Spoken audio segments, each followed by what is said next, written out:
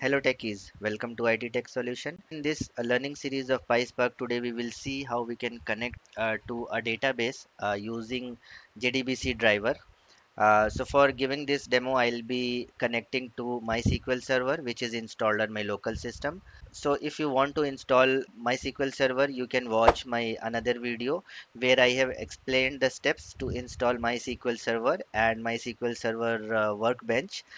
You'll get some idea how to install and configure it.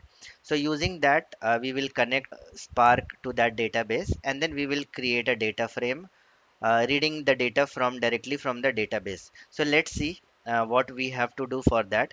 So the basic requirement is we need to have MySQL server setup. So if you can see, I have already installed it, and it's the local instance is running on my system. Host name is localhost and port number is 3306. This is the root user, and instance is created on my local system. Okay, so I'll be connecting to this instance from Spark engine. Okay, and to connect to it we need all these details, as I explained, right? JDBC host name, JDBC port number, the database, and JDBC URL. So once we have these details, we can connect to the database instance. So here I am just using the Spark session, so we'll just create a Spark session. I'll just run it. So once the Spark session is connected, what I'm doing is I'm just populating these variables with the required values. So here the host name is local host, JDBC port is 3306. Database that I'll be connecting to here is I have done a setup of the database called as classic model. Okay, so that we will use. So this database I'll be connecting, and from this I'll just connect to maybe customer tables, and we will see how we can read that data. So these are the details. Now the JDBC URL that we have to define is defined in this way, like JDBC colon MySQL colon double slash and JDBC host name, that is localhost, and then the port number slash database name. So once we run this, all these values will be populated in these variables which we'll be using. Connection properties, so user is root, that is the root user. This we define while we set up MySQL server. Okay, password also is something which we have to configure while installing MySQL server. Driver is com for MySQL server, it's com.mysql.cj.jdbc.driver. Okay, so this we need to put here, but before we can connect we need to have the driver in the class path of Spark. Okay, so what we have to do, there is one step that we'll have to do. We'll have to download the connector jar for MySQL, and we'll place that jar in our Spark jars. Okay, so that it can identify the driver, and using that it will be able to connect to the database. So for that we need to download this.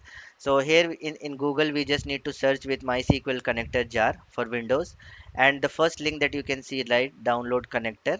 So we'll have to click on this, and in the operating system we'll have to just give as performance platform independent. So here we will get these two, any one of these we can download. So I'll just download the zip version. So once it gets downloaded, you will see that it is like this in zip folder. We'll have to extract it. Okay, so let's just extract it. There will be a jar file inside this that we will be copying and pasting in the Spark folder. So we'll see that in just a moment. Okay, so this connector is extracted in this folder. So I'll just go inside this, and from here MySQL connector, this we have to copy this jar file. We have to just copy it. And in the initial video of this learning series, there is video number 2 where we had installed Spark on our local system, and during that time we had to create this Spark folder so that all the binaries and all the libraries related to Spark 3.5.0 was placed here. So in this same folder, in the Spark folder, from which basically the Spark executes, we have this jars folder. Okay, in this jars folder we need to place this file that we have just now downloaded. So here if you see MySQL server connector.jar, this we have placed here. Now once this is there, we are ready. So now what I will do, I will run this connection properties. Let's create that connection properties. Table, I want to connect to or read customer table and create a data frame. So I'll just run this. I'm just populating this variable, and these are debugging print statements that I'm using. So JDBC URL is coming correctly here, and connection properties is also coming correctly here. Okay, so these are fine. Now what we have to do is, we have this simple spark read command, but instead of giving like earlier we used to give file type like maybe avro or parquet, right? This time we'll give .jdbc. So spark.read.jdbc, and under that we have to give the URL. So this is the URL variable, and the URL is nothing but what we have populated here.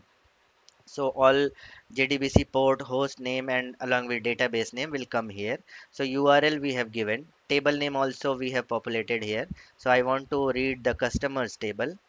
And in properties, we are giving connection properties, which is nothing but the user credentials and the driver.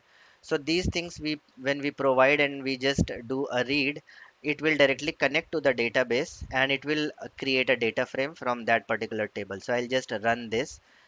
As soon as it runs, since it has df.show statement also here, so it will show the content. So it was able to successfully connect to the table, that is the customer table, and it is giving me this entire data. Okay, so now our first data frame from the MySQL server table is created. Now we can do any operation on this, any action on this. If we want to add some columns or refine it or maybe filter some records or something, we can do everything here. Okay, using this data frame. So for just to verify, let's just print the column names. So whatever data frame got created, now this one, let's just cross verify that it is the similar table which it is reading from SQL server or not. So it has some columns like customer number, customer name, contact last name, contact first name. Let's just browse our customer table and see in the columns, we will see customer number, customer name, contact last name, and contact first name. So this is same, and few last columns are like city, state, postal code, country, city, state, postal code, country. Okay, and let's also maybe just do a select star and see if the data also looks similar or not. This is our table in this particular database. Let's just run this. So here we can see customer number 103 112 14 19. Something similar we'll get here also, 103 12 14 19. Address is 54 Rue Royal. So address will get 54 Rue Royal. So this is the same data which is present in this table. Okay, so this way we can connect to the database using JDBC URL, and from here on our different Spark actions and Spark APIs can be used, and we can filter the data, we can do some actions, we can do some transformations, and we can finally cleanse the data, and the required data we can put back into the table or into a Hive table or into a file that we have seen in the previous videos. So this was all about connecting to databases using JDBC driver. I hope you liked this video. If so, please subscribe to the channel so that you don't miss the future informative videos that I'll be posting. Until then, bye bye. Have a nice day.